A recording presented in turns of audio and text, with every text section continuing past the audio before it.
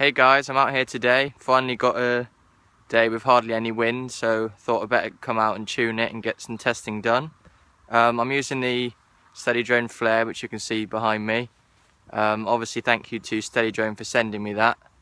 And this is just a quick video just to show you how it flies and what it's like. So as you can see, got hands off on the controller. It's using different hold mode. And hovers absolutely perfectly. Sorry for the noise. And managed to get all the modes working pretty well. Just got one to test, which is the auto mission. So I've got a little mission set up and I'm going to demonstrate that now. So on my controller, I'm just going to flick up to auto. And it's going to climb up to the first waypoint at 20 meters.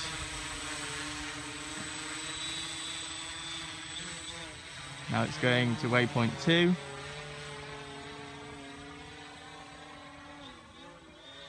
Waypoint 2. Now it's going to waypoint 3.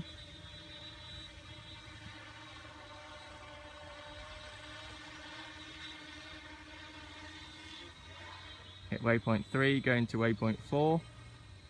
And I did 2 tight waypoints to see how the tuning was. There's a little bit overreaction there, that's fine, that can be tuned out. And now it's hit the last waypoint, it's doing a return to launch.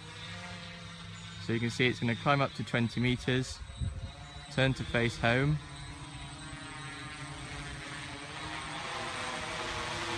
Now, when it hovers above home, it will turn around, face the orientation that it was armed at, and then it will start descending quickly.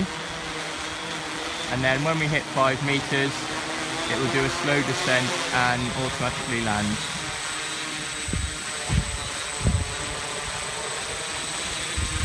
Now it's doing its slow descent at 50 centimeters a second.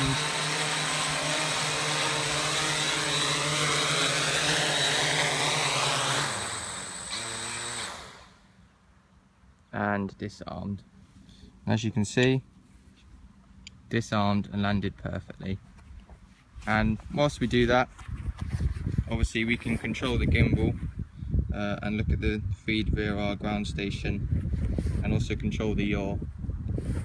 So as I said earlier guys, this was provided to me by SteadiDrone. This is the SteadiDrone flare. Massive thanks for them for sending it to me after winning their Valentine's Day competition, and as you can see, it works absolutely perfectly. Couple little tweaks I'm going to do, but other than that, it's absolutely fantastic.